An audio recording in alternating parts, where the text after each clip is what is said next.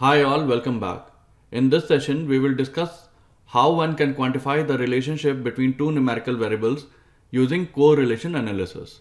So what is correlation analysis? Correlation statistics measures the association between two continuous variables. Variables can have positive or negative relationship, or they can have no relationship at all. Correlation statistics also measures the degree of association between two continuous variables. Correlation coefficient is one of the most important statistics which is used by most of the data analysts and data scientists. A common correlation statistics used for continuous variable is the Pearson Correlation Coefficient. The Pearson Correlation Coefficient measures the linear relationship between two numerical variables. It is denoted by R. It is a unitless quantity ranging from -1 to +1, where R equal to -1 and R equal to +1 corresponds to perfect negative and positive relationship, and if R equal to 0, it indicates no relationship. One can easily calculate the Pearson Correlation Coefficient by using this particular formula. The formula is very simple. It is covariance of x and y divided by the standard deviation of x and y. What x and y here is, it is the value of the ith element in the data set. X bar and y bar are the sample mean and n is the sample size. In practice, it is often an area of interest to test the hypothesis. Here our null hypothesis is that R equal to 0, that there is no relationship between the two variables, and the alternate hypothesis is that R is not equal to 0 and there is a relationship between two variables. Moreover, correlation coefficient also tells the strength of the association between two variables. If absolute value of correlation coefficient is between 0 and 0.19, it is regarded as very weak association. Whereas, if the value is between 0.2 and 0.39, it is considered as a weak association between two numerical variables.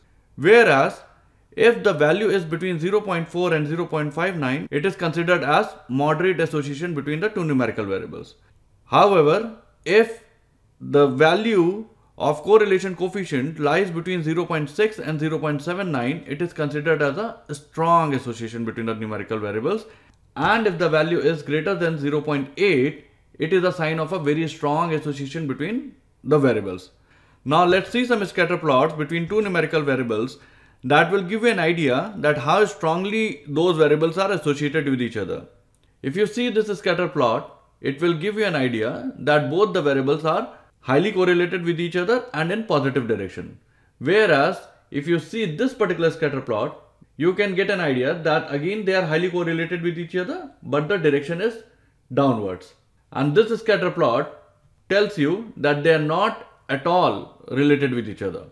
And you can see the R value is also 0.02, which is very close to 0. Since Pearson Correlation Coefficient is a parametric test, one should make sure that certain assumptions are met, and they are: the two variables should be measured at interval or ratio level. There should be a linear relationship between the two variables. Both variables should be normally distributed. Each observation in the dataset should have a pair of values. It means that each observation in the dataset should not have a missing data. A Pearson Correlation Coefficient is very sensitive to outliers, and they heavily affect the calculation of the correlation coefficient. Even one outlier can substantially change the Pearson Correlation Coefficient between the two variables. In such situation, it makes sense to remove the outlier from the dataset. Now let's talk about the non-parametric correlation coefficient. But before we proceed further, let's understand the difference between the linear versus monotonic relationship between the numerical variables. So what is linear relationship? When two variables move together at the constant rate, then the variables have linear relationship. Think of a straight line. Whereas monotonic relationship measures how likely it is for two variables to move in the same direction but not necessarily at a constant rate. For example, the upward exponential curve would have a strictly positive monotonicity because as x increases, y also increases. But the curved line is not linear, and the rate y changes vary at different values of x. So that is the difference between linear versus monotonic relationship. Now let's discuss about the non-parametric correlation method. The first method is Spearman correlation. Spearman correlation is a measure of monotonic relationship between two continuous or ordinal variables. It is less sensitive to outliers. If Spearman correlation coefficient of a variable is close to 0, it means there is no monotonic relationship between variables. The Spearman correlation coefficient is based on the rank values for each variable rather than the raw data. And the correlation coefficient of Spearman ranges from -1 to +1. The second non-parametric correlation method is Kendall Tau. Kendall Tau is similar to Spearman correlation coefficient. While it can often be used interchangeably with Spearman's correlation coefficient, however, Kendall Tau is more robust and generally preferred method over the Spearman correlation method. The next one is partial correlation coefficient. Partial correlation is the measure of association between two variables while controlling or adjusting the effect of one or more additional variables. Partial correlation can be used in many cases that assess for the relationship. For example, whether or not the sales value of a particular category is related to the expenditure of advertising when the effect of price is controlled. The next one is Hoeffding's D correlation. It is a measure of linear, monotonic and non-monotonic relationship. It has value between -0.5 to 1. The signs of Hoeffding coefficient has no interpretation. However, there are some important points one should take care of. If a Spearman correlation coefficient is close to 0 and a very high Hoeffding's D, you can say it is close to 1, it indicates a non-monotonic relationship. If a variables are insignificant on both Spearman and Hoeffding's D correlation matrix, it means the relationship between them is random. Let's say if a variable have a very low Pearson correlation coefficient, let's say close to 0, and a very high Hoeffding's D, let's say close to 1, it indicates a non-linear relationship. Now let's do some examples and see how we can calculate correlation statistics in SAS using Proc Corr procedure. The Corr procedure in SAS computes parametric measures of association, that is Pearson correlation coefficient, as well as the non-parametric correlation coefficient such as Spearman correlation coefficient, Kendall Tau, Hoeffding D's measure of dependence, as well as polychromic and polyserial correlation coefficient, as well as the probabilities associated with these statistics. Now let's see the syntax of Proc Corr procedure. So the syntax you can see here, it is very simple. You start with Proc Corr and then various options for it. You can also use the by statement. It specifies group in which separate correlation analysis are performed. One can also use the freak statement. It specifies the variable that represents the frequency of occurrence for other variables in the observation. One can also use ID statement. The ID statement specifies one or more additional tip variables to identify observation in scatter plots and scatter plot matrices. Then there is a partial statement. The partial statement identifies controlling variable to compute Pearson, Spearman or Kendall Tau's partial correlation coefficient. Then var statement. The var statement lists the numerical variables to be analyzed. Weight statement, it uses with Pearson correlation coefficient. The last one is with statement. The with statement lists the numerical variable with which correlation are to be computed. Now let's analyze the dataset which we are going to work on. The dataset which we are going to work on is FISH dataset, and one can access it from SAS help library. Let's print the first 5 records to see how our data looks like. Data equal to SAS help dot fish OBS equal to 5 run.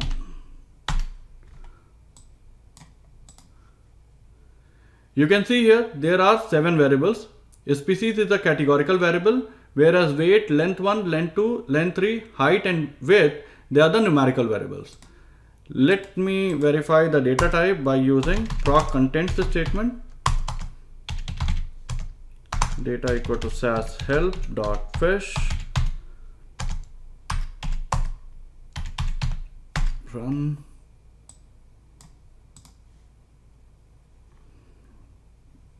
You can see here species is the character data type, whereas height, length 1, length 2, length 3, width and num are numerical variables. Now let's try to examine the relationship between numerical variables using scatter plot. But prior to that, let me sort the data.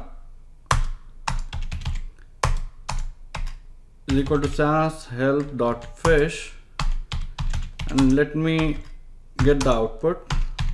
Out equal to fish by species run. Now let me use proc freq statement to see the distribution of categorical variable species. Fish table species run.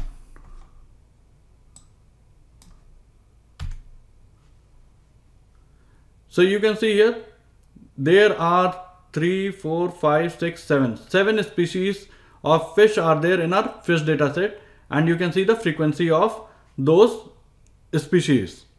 It is always a good practice to examine the numerical variables by creating scatter plots to see whether there are any outliers, and also to see whether there is a linear relationship or monotonic relationship, or there is no relationship at all between the numerical variables. Moreover, the variable which we are interested in is the weight variable. You can say it is a target variable, and rest of the variables are independent variables such as length 1, length 2, length 3, height and width, and we will try to see how they are associated with weight variable. Now let's create a scatter plot using proc sg scatter procedure. I will call proc sg scatter data equal to fish plot weight. We are going to use length 1 jitter. We also want to have the regression line, title, association of weight with length 1 run. So here it is a scatter plot between length 1 and weight, and if you examine it, for most of the fish follow the linear relationship, i.e. the length goes up, the weight of the fish also goes up. However, you can see here there is a group of fish where length of the fish goes up but the weight doesn't go up at the same rate. And you can also see here that there are certain group of the fish where the weight goes up but the length 1 doesn't increase in that particular proportion. In this trend, because of the certain kind of the species where length 1 goes up but weight doesn't go up in that particular proportion, now let's create scatter plots for each species and analyze association between weight and length 1. Let's do that. What I'll do is I'll copy this particular code and I'll call the by statement, by species, and it will generate a scatter plot for each and every species in a fish data set. So you can see here we have created a scatter plot for each and every species, and you can see for bream it seems it has a linear trend, there are no outliers as such. Similarly for paki, you can see here it's a perch group where are certain fishes between length 20 and you can say 28 or 29. When their length increases, the weight does not increase in that particular proportion. Otherwise, you can see for the rest of the fish species, there seems to be a linear relationship. Now let's try to find out the association of weight with other numerical variables. And one benefit of using proc sg scatter is that you can run it once to create a panel of multiple scatter plot. What we are going to do is we are going to create a macro variable using %let statement, and we will pass the list of all the numerical variables except weight, as we wanted to focus on association between weight with other numerical variables in the fish dataset. This will allow us to reference the macro variable in a code rather than listing these numerical variables. Let's do that.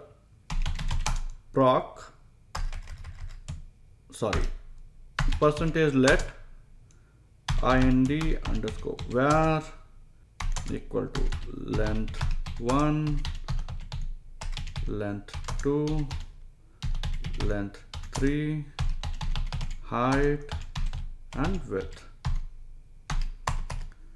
Now I will copy my code.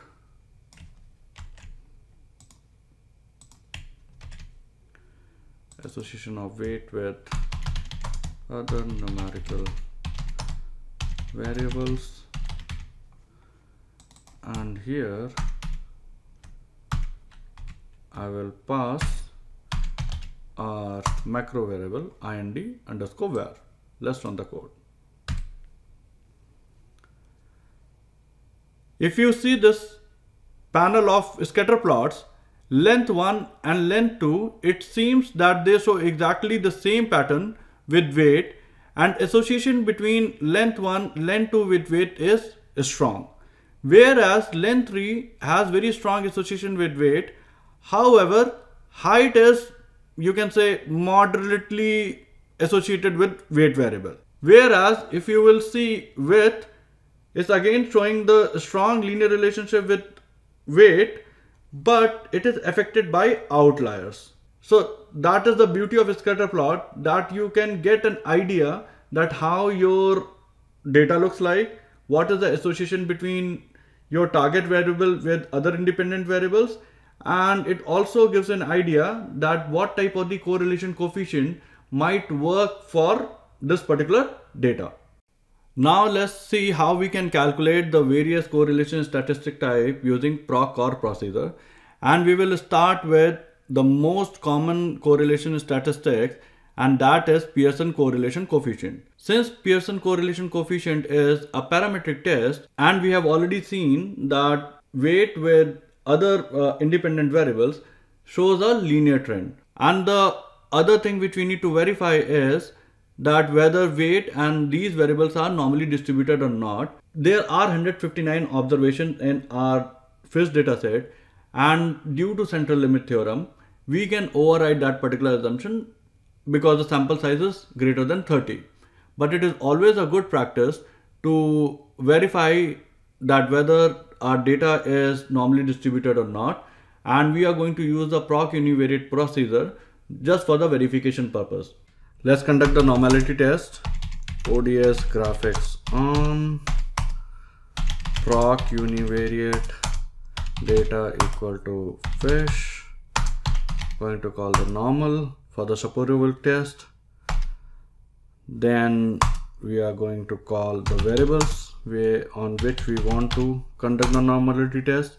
We are going to use weight and length 3. For other variables, you can conduct the normality test and see whether they follow the normal distribution or not. Let me plot the histogram for variables weight and length 3, and I want to have mu equal to EST and sigma, which is my standard deviation stress, then inset, skewness and kurtosis, QQ plot, weight and length 3. Let me copy paste this thing.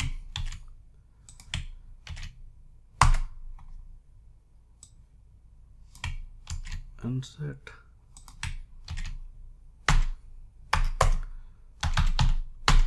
Now let's run the code. Since the sample size is less than 2000, we are going to use a superior test, and you can see the p-value is less than 0.05. Hence, we reject the null hypothesis that the variable weight is normally distributed. And you can see the histogram also, and you can see there are certain outliers here. It has a long tail on the right hand side, and you can see the QQ plot also, and you can see there are some outliers, and that is why weight variable is not normally distributed. Now let's see length 3 variable whether it is normally distributed or not. Again, we are going to use superior test, And you can see here the value is less than 0.05. Hence, we reject the null hypothesis that the variable length 3 is normally distributed. Again, as I said, if you have a sample size greater than 30, we can override this particular assumption for normality test, but it is always a good practice to see the variables of interest are following the normal distribution or not. Now we will use Proc Corr procedure to produce Pearson correlation statistics, and interestingly, one can also produce a scatter plot for your data. Let's start with the correlation where the code is simpler, and then we will learn about producing a scatter plot using Proc Corr procedure in a minute. So I'm going to call the Proc Corr procedure data equal to fish. By the way, by default, Proc Corr procedure generates the Pearson correlation statistics.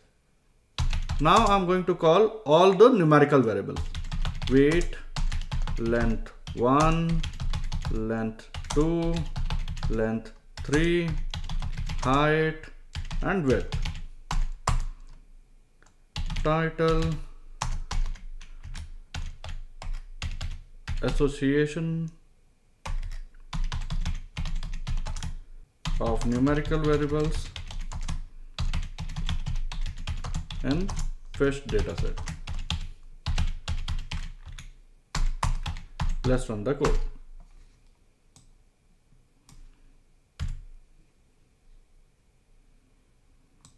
Sorry, spelling mistake. Width. So you can see here, the first thing, it has listed the variables for which it has generated the correlation coefficient. Then in the second window, it has given you a basic descriptive statistics where it is telling you that how many observations are there, what is the mean value, standard deviation, min and max. So in the last window, you can see the Pearson correlation coefficient between the variables. For example, between weight and length 1, the correlation coefficient is 0.91644, which means that it is very strongly associated with length 1. You can see the p-value here, which is 0.001. So it is statistically significant, and number of observations which are used to calculate the Pearson correlation coefficient between weight and length 1 is 158. However, total observation in the dataset are 159. There might be a missing data for weight, and that is why it has been discarded when Proc Corr procedure used to calculate the Pearson correlation coefficient for weight and length 1. Similarly, you can analyze the association between different variables. Our focus in this session is to find out the association between our target variable weight with other numerical variables. And we would like to suppress some of the matrix. So what we can do is, we can use the with statement in Proc Corr procedure. Let's see that. Let me copy this code. And I will remove weight from my variables. And I will use the with statement and I'll pass weight here. So for clarity, I am using Pearson option in Proc Corr procedure. Association of weight with other numerical variables in fish dataset. Let's run the code. So now you can see here we have suppressed the correlation matrix for unwanted variables. We are focused on analyzing weight with the independent variables length 1, length 2, length 3, height and weight. So you can see the correlation matrix as well as the p-value and the number of observations are used to calculate these matrix. One can also save this output using out equal to option of Proc Corr procedure. So out equal to, let's say, fish underscore Pearson. So it is going to save a fish underscore Pearson dataset in our work library. Let me call proc print data equal to fish underscore Pearson and run. Let's run this code. So you can see association of weight with other numerical variables in fish dataset. This is the data set which we have saved as fish underscore Pearson, and you can see the matrix here: Corr weight with length 1 is 0.916, 0.924, with height it is 0.729 and width is 0.887. Now we are going to use the plot option in Proc Corr procedure to generate scatter and the matrix plot. Let me copy this code.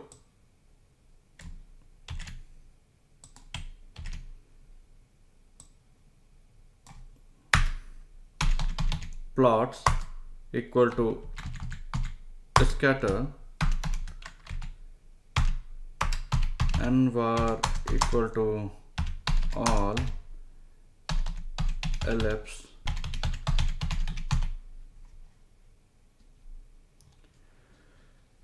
and you can see here we have generated the scatter plot and you have got your observations 158. What is the correlation value between weight and length 2? It is 0.9194 and the p value is significant. It means it is less than 0.05 and you can see this particular scatter plot which we have generated using Proc Corr procedure. Now let me show you how we can generate a matrix plot which will be a combination of scatter plot and histogram in the panel using Proc Corr procedure. Now there is one thing which we have to take care of. When we want to generate a matrix plot using Proc Corr procedure, we cannot use with statement. That is one thing which you need to take care of. Plot equal to matrix and here we are going to call the histogram. Let us run the code.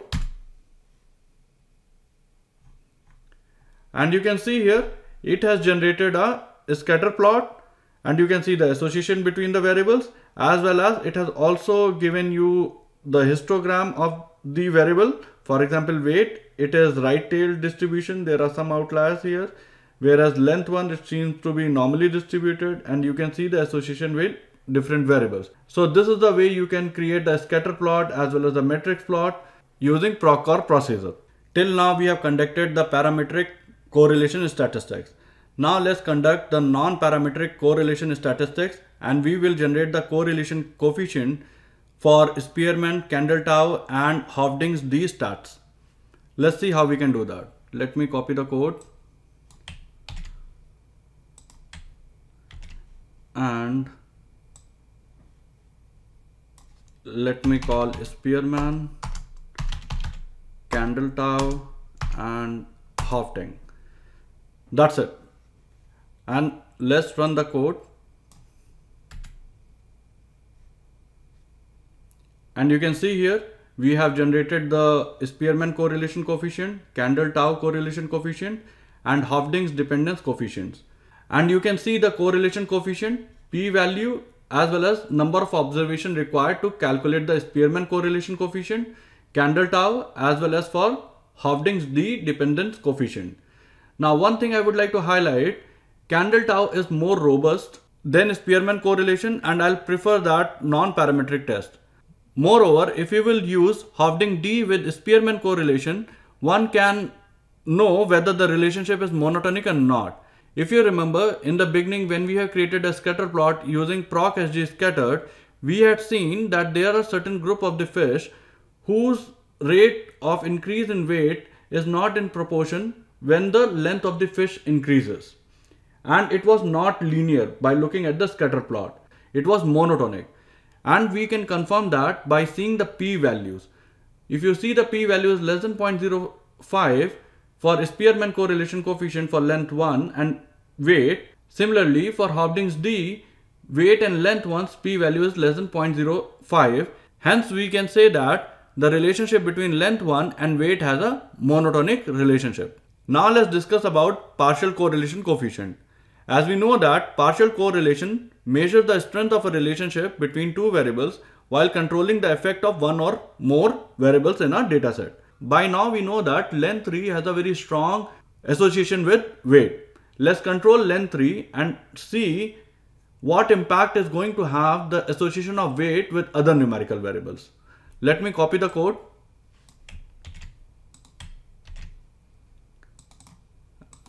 Let me call Pearson. Let me remove length 3 and let me call the partial statement and pass length 3. So here I am going to control the length 3 variable, and I have called all the other numerical variables in our var statement. Now let's run the code. Now you see the impact of length 3 regarding the association between weight and the other numerical variables. Till now we have seen the weight has a positive association with other numerical variables, but this time that trend has changed at all. Moreover, if you will see, the p value is now greater than 0.05. It means they are not statistically significant. So length 3 has a lot of impact, and if you are building up a predictive model, length 3 is a very important feature. You cannot remove it from your predictive modeling process. Now let's do another example. And if you remember, height does not have a strong association with weight. It has a moderate sort of association with the weight variable. Let's see if we control height, what impact is going to have on the other variables with weight. Let's see that.